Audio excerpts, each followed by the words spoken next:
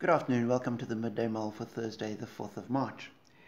McShane has us reading Luke chapter 18 today, and I'm struck not by a specific verse, but by the development of thought that we have as we read through the chapter.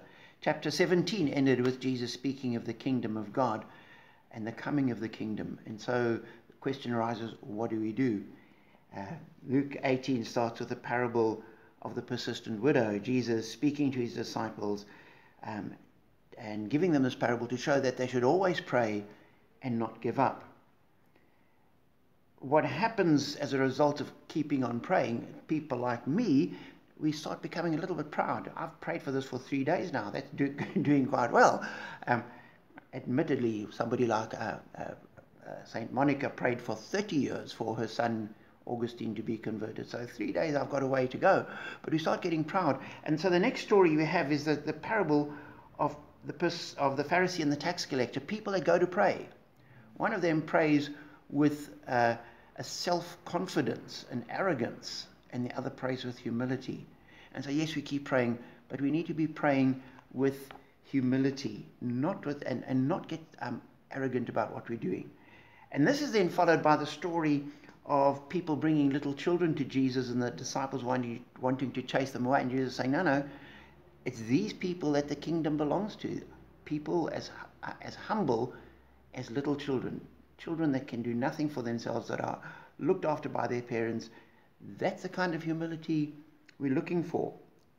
And this is then contrasted with the next parable we have, which is the story of the rich man who comes to Jesus and says, what must I do to be saved? And Jesus says to him, you need to go and sell everything. And he goes away sad. Because he can't do that. And the disciples say, well, if that's required, who then can be saved? And Jesus says, with people this is impossible, but everything's possible with God. And so the next thing that Luke records is Jesus predicting his death, that he's on his way to Jerusalem where he will die and make this salvation possible because of what he's going to be doing. And it ends with the disciples, they didn't understand what Jesus was talking about. And the next story we have is Jesus approaching Jericho and a blind man saying, Jesus, I want to see. And Jesus meeting him and giving him his sight back. And this blind man then following Jesus and everybody praising him. And that then leads into, in chapter 19, the story of Zacchaeus the tax collector, somebody that wanted to see Jesus, and when he went to see him, he was then welcomed into the family. So I was just struck by this flow of thought of the kingdom's coming, so pray. But don't pray arrogantly, pray humbly.